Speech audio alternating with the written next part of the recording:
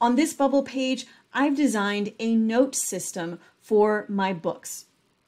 So the first thing that I'm going to see here is a list of all of my books, and I can easily tell which books have a note versus which ones don't because of the way that I've designed the icon here. So there's a conditional statement on this that tells me, hey, you have at least one note associated with this book.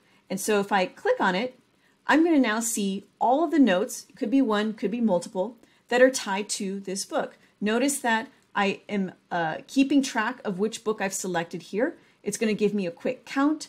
I have the ability to add a new note, and down below I have a list of all of my existing notes. This is fantastic for personal record keeping. This is something that you can expand to kind of a collaboration setting, so you can either leave notes to be visible only to the creator of the note, or they can be shared if people are part of a team. As long as they belong to the team, they can see any notes owned by that team, right? Lots of ways to do that kind of access.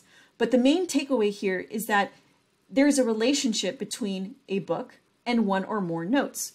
And then in the design, you can make it easy for the user to contribute further to the list of notes. So for example, I'm going to say here, I really enjoyed reading this book. Now I'm using a plugin that Bubble has called a rich text editor. There are other inputs that are more plain text where you don't have to have all of this formatting here. But for a system like this, I think it's really convenient to offer the user some formatting capabilities.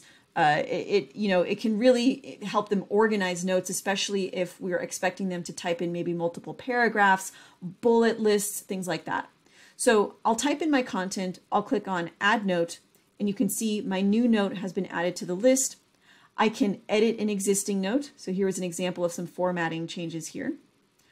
Because I'm editing an existing note, my button changes to say Save Note as opposed to Add a New Note, right? So I can say within this existing note, edit, I'm making a change, right? Maybe we'll put that in bold there, and I will save that note. You see how everything clears out for me. If I want to go into this note here, I don't need to change anything, discard changes, it returns me back. It doesn't change the note. Go back to this one here, I can see that my edit is still there. I can also remove my notes. I'll click on this button and it just deletes the record. And for any books that don't have any notes, right, we see the same interface except there's no list down there yet because we don't have any notes yet. So here's another book with one note. Here's another book with one note. Okay, so I'm just passing data from the left side over to the right side so that we can see the information that's actually associated with what I've chosen.